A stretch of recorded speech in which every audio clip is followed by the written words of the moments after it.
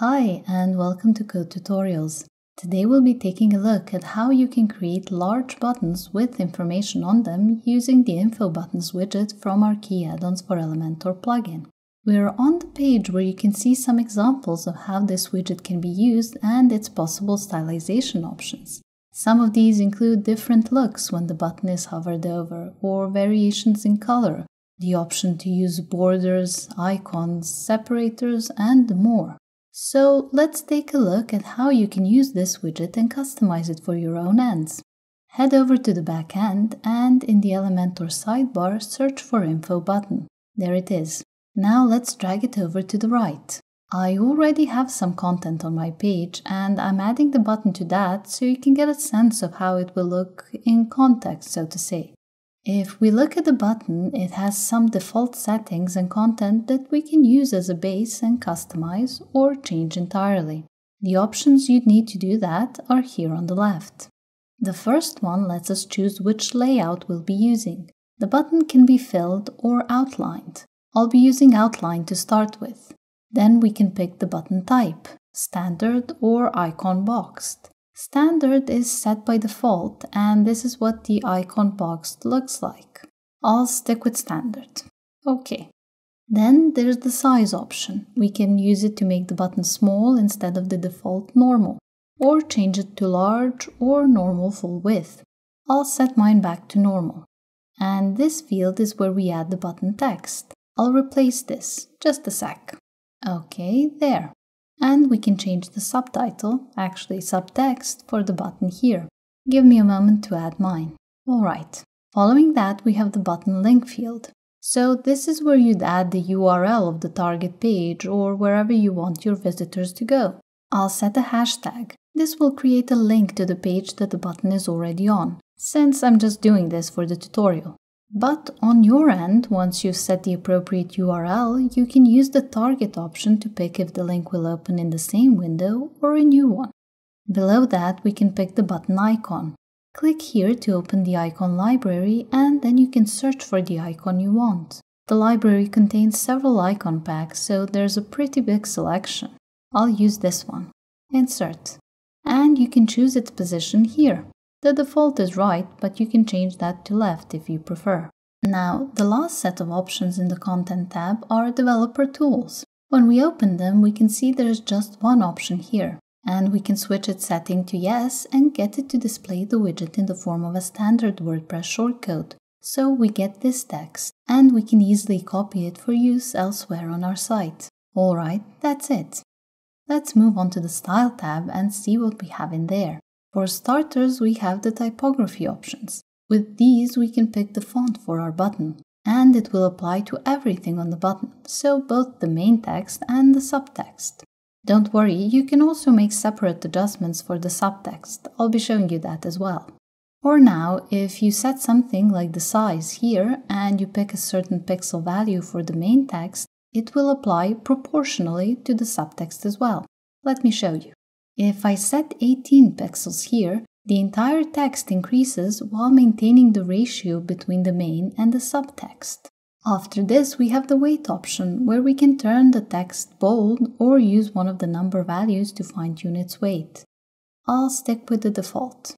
Then we have the text transform option, which we can use to make the text uppercase, lowercase, capitalized, or normal, which is the same as our default. And using style, we can make our text normal, which is the same as default, or turn it italic or oblique. Following that, the decoration lets us add an underline, an overline, a line through, or we can use none of these, which is our default. Then the line height, whose value is in ems by default, I'll change that to pixels and set 26 to get a bit more space between the main text and the subtext. Then the letter spacing option lets us create more space between the letters. Okay, that's it for the typography options. Following that, we have the subtext typography options. These are identical to the set of options we've just seen, except they allow us to make separate adjustments that apply only to the subtext. So I don't want to waste your time by going over them again. I'll simply set 11 pixels for the font size, then set 400 for the weight, and transform the subtext to uppercase. Also, I'll change the line height value to pixels and set 24. After that, spread out the letters a bit by adding 1.7 for the value. Next, we have these switches where we can open the options for stylizing how the button will look normally or on hover. Switch between them to access the appropriate options. But let's start with the normal look. Here we have the text color. The option works on both the main and the subtext. You can use the slider or set a hex code to pick your color. I'll do the latter and make my text black. There's also the subtext color option if you want to make that part of the text different. I want everything to stay black as I set it above, so I won't change anything here. Now the next option, background color, only works with the filled button type, not the outlined one that I'm using at the moment. So I'll skip this for now and show it to you later using a different example. After that, we have the border color option. You can set the hex code for the color or use this slider. Since I know which color I want, I'll use the hex code field. And there, a nice dove gray. Alright, now that we sorted that out, we can check out the settings for the button appearance on hover.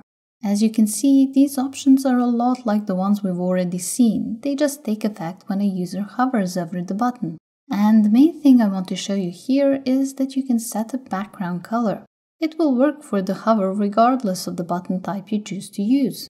I'll use a slightly paler shade of gray than my border. There, perfect. And I'm going to set the same shade for the border hover color. That will make my button seem filled when hovered over. And this is how it looks now. Okay, underneath this we have the border width option. You can adjust the width using the arrow keys or by typing in a pixel value. I'll leave mine like this. Then there's the border radius option. And we can use these fields to soften the edges of the border around our button. So we can curve these angles. And the more you increase the value, like so, the rounder the edges. And the last option is for the padding around the button content. By increasing it, we push the border outwards, away from the content. And you can change the values like this, simultaneously, or you can click here to delink the fields and adjust each one separately. Like this, I can set 14 pixels at the top, 25 on the right, 21 at the bottom, and 22 on the left. So each value can be different from all the others once you delink the fields. Alright, after this we have the icon style settings. Within them there's the option to adjust the icon size. I'll shrink mine a bit by setting 15 pixels. Then we have switches for adjusting normal and on hover icon appearance. We have the option to change the icon color here as well. So only the icon changes. I'll set mine to be black so it matches the button text. And on hover, we have the icon hover color, which I don't want to change as I prefer keeping my icon the same color when hovered over. And we have the move icon option as well. So it's like a tiny animation effect. So when we hover, we can see the icon move. And it's set to horizontal short. If you change that to horizontal, you get this look. And with vertical, it looks like this. With diagonal, you get this. And finally, you can set it to none to keep the icon stationary on hover. And that's what I'll do. I already have a color change on hover and I want to keep my button elegant and understated. Okay, the next option is for setting the icon margin. And we can only change it for the right and the left margins. I'll delink the fields and add a bit more space for the right margin so that the text and the icon are further apart. There, perfect. Now I want to show you another example of what you can do with the info button widget, another potential combination of settings. So going back to the widget menu, I'll search for info button again so I can add another example to my page. There. And I want the new button to be next to the first one. But Elementor will align elements vertically by default, so my new button isn't where I want it to be. To fix that, there are some changes I need to make. Generally, if you want to place multiple elements one next to the other in a section, but you don't want to divide your row into columns, there are a few things you need to do. Start by clicking on the first info button to select it. Then go to Advanced and open the Positioning section. In here, you'll want to set the width to inline.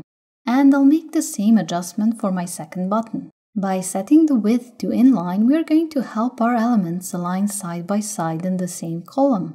And there, the buttons are next to each other, but they're practically glued together. To separate them a bit, I'll add a padding to one of my buttons. To do that, open Advanced and go to Padding. I'll delink the field so I can set a padding only for the left side, and 15 ought to do it.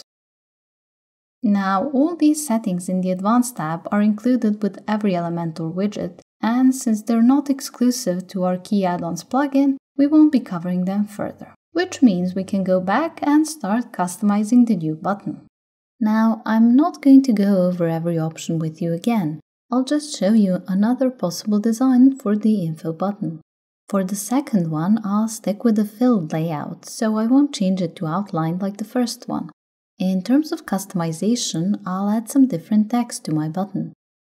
And I'll do the same for the subtext, just to give you an idea of how the button can change its appearance when you use a different type of layout. Okay. And I'll use a hashtag as a placeholder link again. Then I'll change the icon to something shopping related. This cart, for example. Insert. And I'll position it to the left side again. Okay. In typography, I'll use the same size and line height settings to keep both my buttons looking alike. There, perfect. And in subtext typography, I want to change the font size to 11 pixels. The weight can be 400. And I'll make the subtext uppercase. Finally, the line height can be in pixels and I'll set 24. Then I'll set 1.7 for the letter spacing value. Alright. After that, I'll set black as the text color again. And I'll do the same for the subtext option, so it's going to be black as well. But after that, we have the first real difference. The background color option for the normal button display will work for us now, given that we're using the filled button type. I'll use this option to add a hex code that will make the button light blue. Okay, I can skip the border color because the filled button type doesn't have a border. Then in the hover settings, we have the text hover color, which I'll set to be white. Perfect. And then we can have the subtext hover color. I'll set white here as well. Also, you should know this option appears if you set a particular subtext color for the normal button appearance. If you don't do that, this option won't appear. Alright.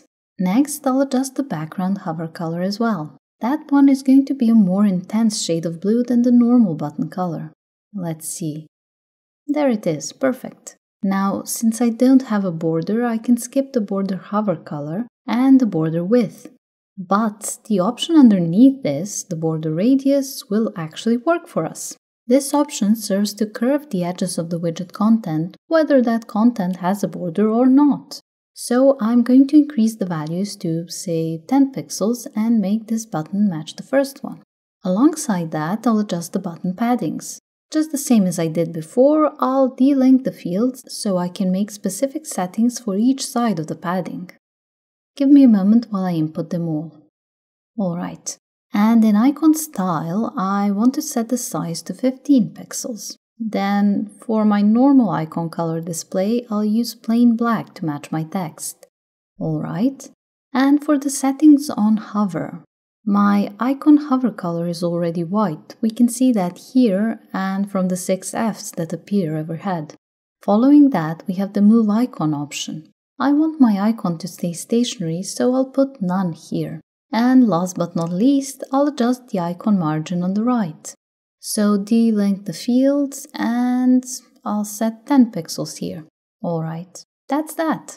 I can go to update to save the changes I made. And if we take a look at the buttons now and hover over them, we can see how they change their appearance when the mouse slides over them. Now, having gone over all the options in the back end, you should know how to make any and all of these examples from the widgets page. Whether you choose to mirror what you see here or to create something entirely new, well, that's entirely up to you. You just need to decide which of the possibilities offered by the info button widget work best with the style and design of your site. I hope going through this together has helped you to see how easy making elements can be with the Qi Addons for Elementor plugin and its info button widget. If you have any questions, comments, or suggestions, please drop us a line in the comments below. Also, make sure to subscribe to our channel and be the first to learn about new theme guides and tutorials. Thanks for watching!